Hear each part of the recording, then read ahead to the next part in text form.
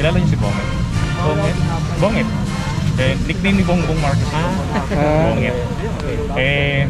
So first siya, nakita ko kasi na mayroong track record talaga. Diba? Naging vice naging governor.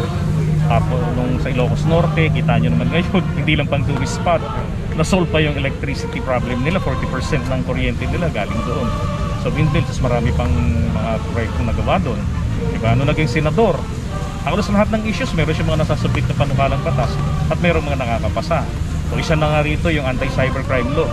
So, na magproteksyon nating lahat laban sa mga panghihiya sa pamamagitan ng computer, ng internet, ng technology. Tapos dun sa sa tawag dito, nung naging congressman din siya. Diba, meron tayong PhilHealth ngayon. So yung mga magagandang bagay, ibig sabihin, mapasaan man siya malagay, performer. Diba? Ilagay mo sa executive department kahit sa LGU pa lang, performer din. Mga kababayan, ang aking henerasyon, I'm 45 years old. 1986 nung nawala ang Marcos dito, 1985 nagsimula ng lahat ng dilubyo rito. Ang akin pong henerasyon, malamang henerasyon nyo din.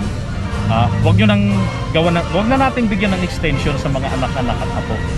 Diba? Tama na yun. Tapusin na natin yung mahabang panahon na yun. Diba?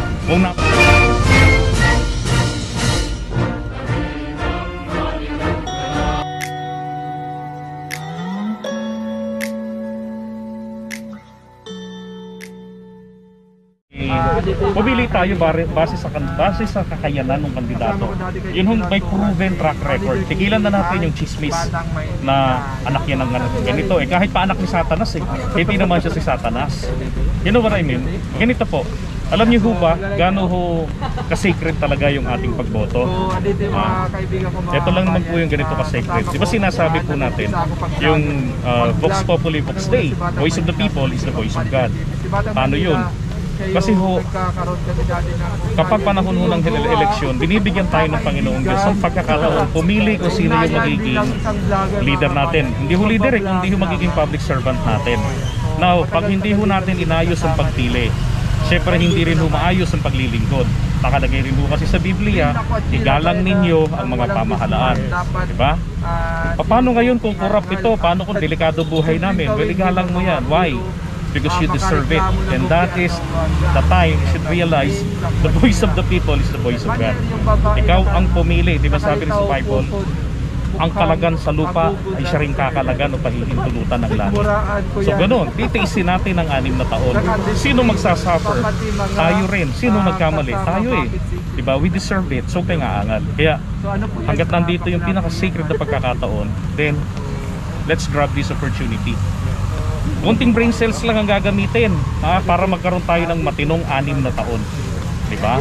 So kung tayo hindi pa tayo kontento sa massive infrastructure na nagawa sa gitna ng pandemic, edi mas maganda pa, kumuha ulit tayo ng panibagong nation builder. Diba? And so far, walang ibang nation builder sa ngayon dito na kandidato. Meron dito mga distraction ang alam gawin. Panira ng panira. Diba?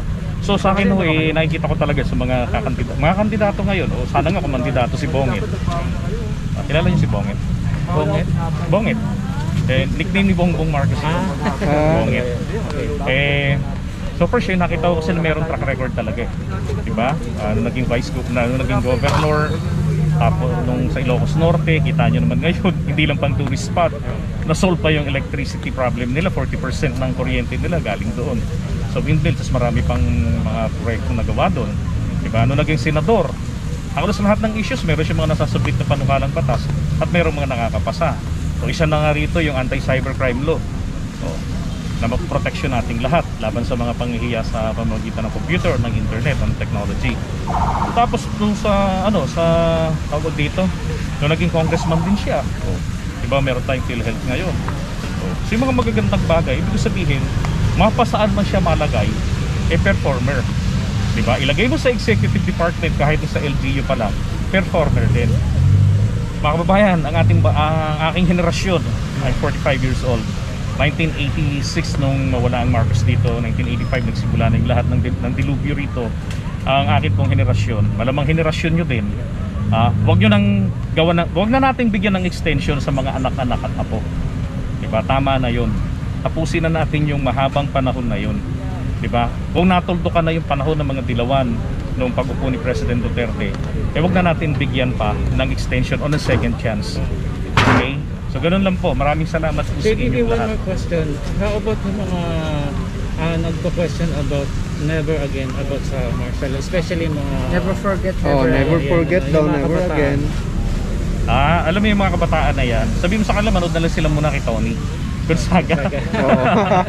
Isa rin Kasi si Tony ganito, nabas. marami talaga, I understand kapag mga kabataan yan, millennials, Generation X, talaga ako nga sabi ko sa inyo, 1987 nung magsimula yung mga libro na kung saan angelic being, ika nga, etong mga Aquino at Cuangco. Tapos demonic naman, ito si Ferdinand Marcos. Diba? So, see the deception, and then pinag-Guinness Book of World Record pa to cement their claim na talagang worst at saka the greatest thief, diba, of the world, si Ferdinand Marcos. Ngayon naman kita nyo naman, parang ang merong isang makapangyarihang kamay na kumikilos, kumokontrol ng situation. Di ba na-dismiss yung mga kaso? Yung isang pinagmamalaki na lang nilang pantibank ngayon, actually yun noong 2018 yun, nung naano si Melda, wala na yun inapila sa korte yun Pagdating sa Korte Suprema, ni-reverse yung desisyon ng mababang hukuman. Bakit? Kasi yung mga mababang hukuman na yan, madaling pressurein yan, madaling takutin yan, madaling mapatayan yung mga judges dyan. But different naman doon sa Supreme Court. Hindi mo alam sino may hawak, diba? Basta bababa na lang yung desisyon, at saka sila yung final arbiter, yung decision maker talaga.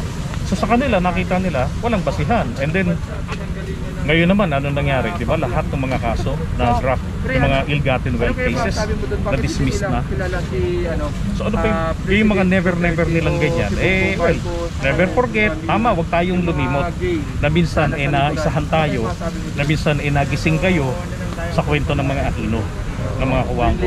Ano lang naman yan millennials and Gen X should realize that it is the victors that writes or rewrites the history.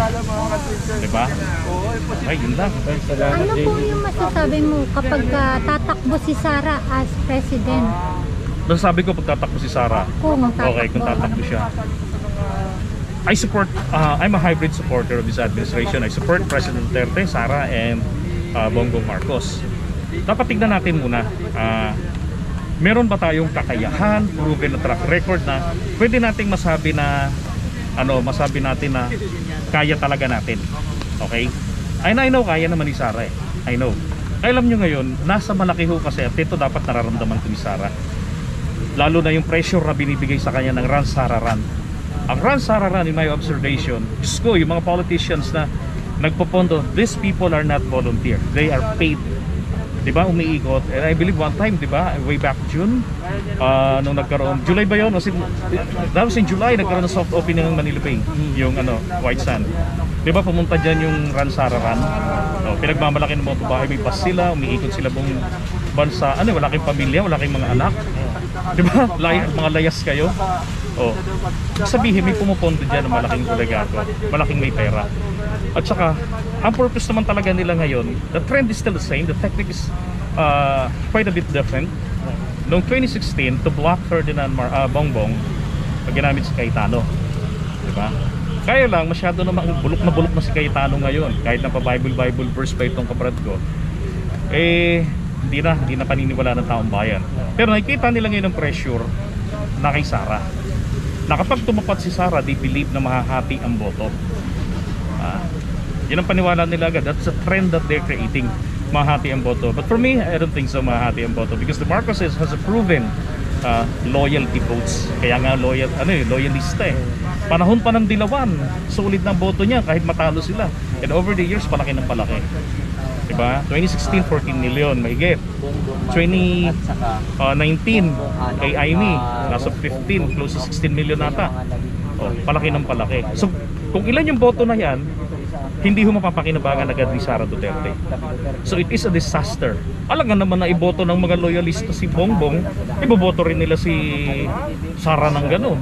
Imposible yun. Hindi lahat nakulong yun na election fraud, di ba? Flying voters. So, isa lang iboboto nila. It's gonna be apparently hindi si Sara. So para sa akin, ito po talaga ang dapat na mangyari. Because ang ating bansa po, tayo na-deprive ng mahigit 30 anyos sa development. Bigla na lang natigil, then na-deprive tayo. So what we need, the leader that is a nation builder. Nation builder hindi sa bunganga, it should be with a proven track record.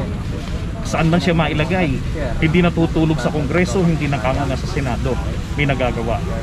Which is, yung mga nagawa niya, verifiable. Dapat sa Executive Department, let's say LGU, di ba? Lahat yan nandiyan kay Bongbong eh. Now, kung meron tayong Presidente Bongbong Marcos, nation builder, then we have another one which is President Duterte na maging Vice President niya. Hindi, ang ganda ng Pilipinas, meron tayong dalawang nation builder, plus meron tayong Sara Duterte sa Senado para paghanda sa kanya. Should she decided to run for presidency in 2028 or in 2034, so she initially mentioned the target year niya to run for presidency. Diba? Oh. Yun lang, sana ganun, maisip ni Sara yun. Bata pa naman siya eh. Magaling siya, diba? Sa ngayon lang, tulong niya sa taong bayan, papahimigin muna natin ang mga dilawan na gustong-gusto siyang gamitin, ipangbara sa kandidatura ni BBM. Diba? Ay, hindi naman po pwede ang emergency, nasa labas. Dede, ibig sabihin ako, I don't believe na magpa-file ngayon ng COC. Si BBM, why? Eh, mukhang hindi nagiging maganda yung galawan ng sa kabilang kampo. At saka besides, hindi ba na-realize in the past few months, sobrang tahimik ng partido niya, Nationalista Party. Oh, alam ka naman kung ano na lang ang dikta ng PDP laban ng mga dilawang magugulo. Oh, partido ng mga mga dilawan naman talaga, kay Aquino yan tsaka kay Pimentel eh. Now, kontra sa Marcoses, hindi sila papayag diyan ang Nationalista Party. So meron din yang niluluto. And ang niluluto nila diyan, which is for me, mapagkakatiwalaan ko rin BBM and then Mark Villar. Yan. Oo. Proven naman sa trabaho, di ba? Oo. Magaling. Napakabulok na ahensya ng DPWH. Pag sinabi mong DPWH, singin agad sa'yo, magnanakaw na mayaman eh. Pero ngayon, gumanda imahe ng DPWH. Oo. Di ba, nakakagulat kasi biglang pagre-resign. Samantalang di ba nagpa-file ng COC, and hindi niya kailangan mag-file ng resignation. Because under the law, kapag itong mga appointed government officials nag-file ng COC, they are deemed resigned na sa pwesto nila. So di mo kailangan mag-file ng resignation. Pero di ba nag-resign? Tapos hindi naman nagpa-file pa, walang political position na binabanggit para sa kanya. So yun nakikita ko dyan. So possible pala sir, Possible. BBM tsaka Villar. Mas malaking possibility yan kasi hindi mo pagsasamahin ng langit at lupa dyan eh. Magkaparehong partido yan, taga-Nationalista Party si BBM. Oh. At saka si Aimee, Nationalista Party sa mga Villar. And I heard political advisor ni BBM daw etong si Manny Villar. So syempre pababayaan ba naman nila yung kasama nila Diyos ko, nasa kanila yung malaking alas, diba? The ball for presidency is on the hands of BBM. So kina Sara Duterte, since inayawan na nila yan, nasa kanila nung una inayawan na nila yan, options sa kanila, Vice President. Ganun na lang yun. It could happen sa pamamagitan ng mga substitution until November 15, diba? Kaya lang dito kay Sara, pwedeng mangyaring si President Duterte, ibig sabihin, pwedeng mangyaring ipoproklama, let's say manalo Duterte for Vice President, ipoproklama si President Duterte. That's also possible.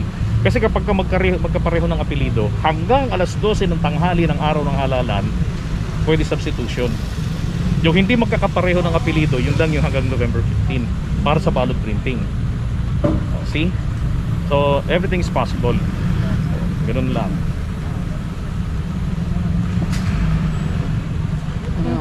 Ang speechless ako kay sir napapatingin ako ng ganun Oo nga ako din Sabi ng comment doon, may alam si sir Una man, ang mahal kaya ng tuition fee binabayaran ko nung araw sa UE. Yung kurso ni Manny Pacquiao, kurso ko yan, political science. Mahirap naman talaga kami nun. Hindi ba lalo Pero mahirap? hindi naman kasi ang nagtrabaho lang, lolo ko, mother ko, father ko. So may mga trabaho sila kahit May ganun, trabaho mga naman. lolo na. May mga So walang trabaho naman. oppression sa kanila? Wala akong nakita, wala akong kumbaga kwento lang sa yung mga against. May mga ganun si bata pa ako, sasabihin nila sa mga ano na, mas magaling daw si Aquino, si Ninoy kaysa Sa experience mo. Pero sa akin, ang talino ni Ninoy, daldal. Pero mentally, yung kumbaga sa regarding politics, hindi man politics yung kanya politics na negative sa kanya wala naman siya kumbaga mas ano siya sa pagiging bandido niya na medyo ano nga lang nasa politika kasi pero medyo masama ang pagkakatingin kay Ninoy traidor talaga Kay Ferdinand Marcos naman kay Ferdinand Marcos wala naman kumano kasi nung during malit naman ako pag may palabas sa TV na puro siya muanak pinapatay ko na lang kasi Nakasuya, bata pa naman naasuya pero nung naintindihan ko na siguro mas magandang ganito lang kasi wala namang crime na akong nakita although may mga salvages na nangyayari noon alam ko, aware ako doon pero siguro mas tama na rin ganun kasi pinapatay naman yung mga criminal din naman so para mas matahimik yung community yung mga nanggugulo ang eliminate mo sila. Oo. Actually, tama, parang ang sinasabi salvage, pero ang meaning salvage, di ba, is to save, di ba? The summary execution.